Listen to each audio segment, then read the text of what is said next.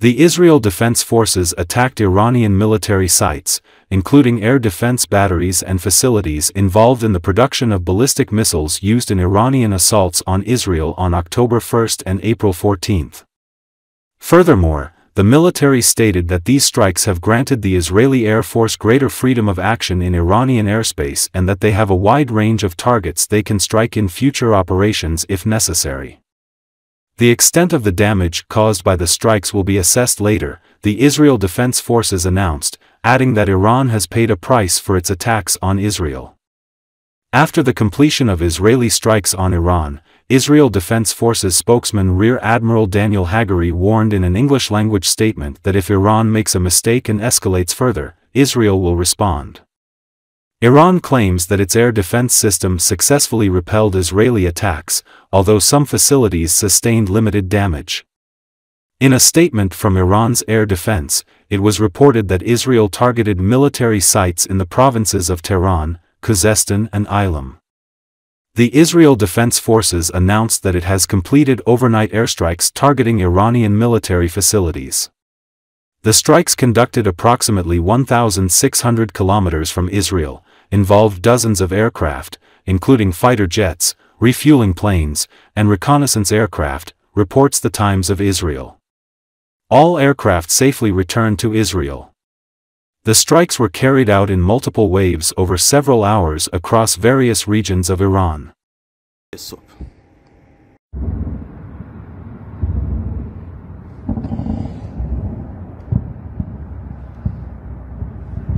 می‌بینی؟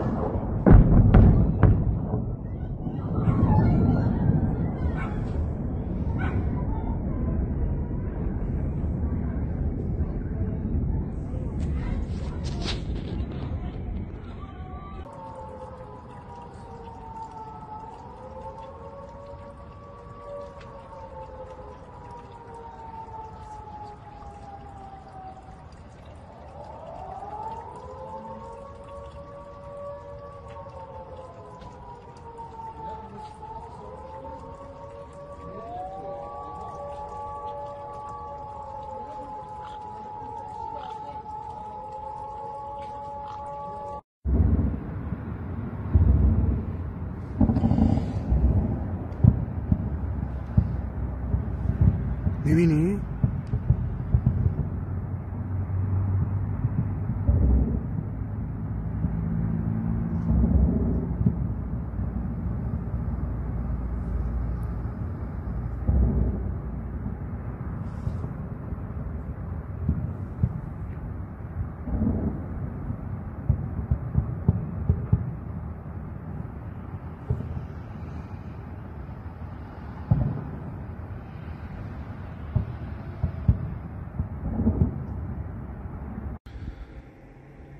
آسمان شهر تهران بعد از شلیک دوباره پدافند هوایی کاملا امن بدون هیچ آتش انفجار و یا دودی.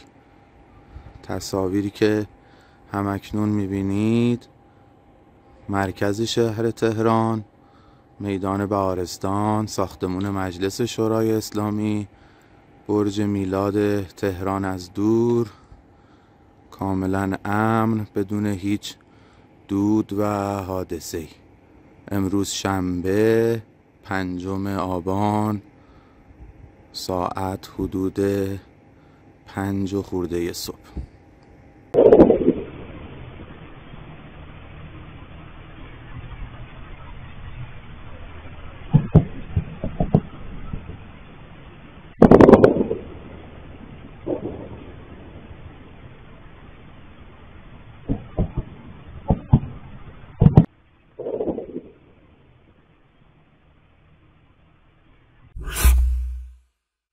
The Iranian government has ordered its armed forces to be prepared for war with Israel.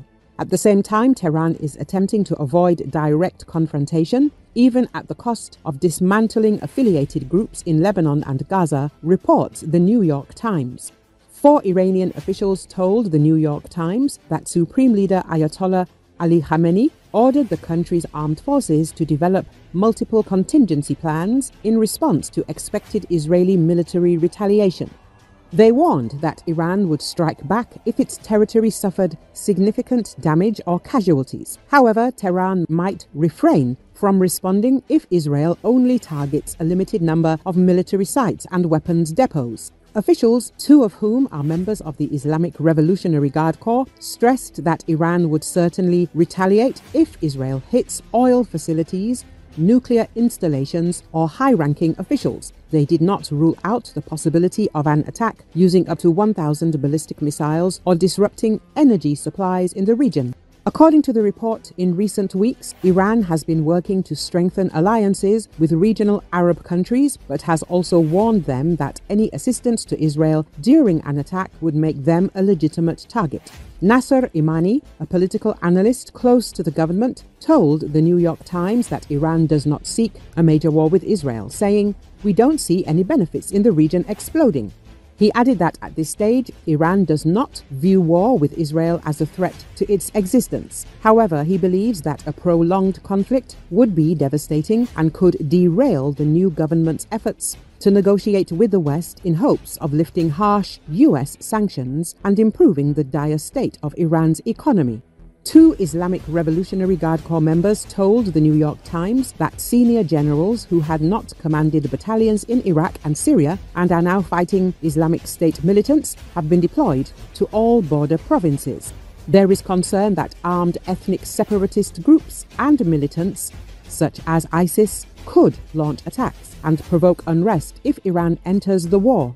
In recent months, tensions in the Middle East have significantly escalated. Since the Hamas terrorist invasion of Israel from Gaza in October 2023, Iranian-backed Islamic militant groups, Lebanon's Hezbollah and Yemen's Houthis, have launched regular attacks on Israeli territory.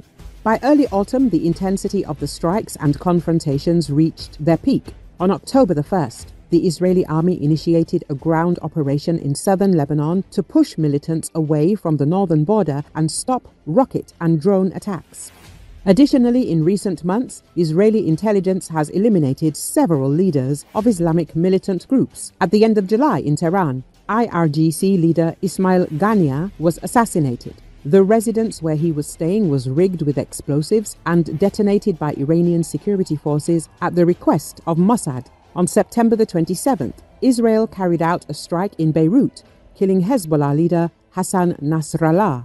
In response, on the night of October the 2nd, Iran launched its most extensive attack, firing around 180 missiles at Israel.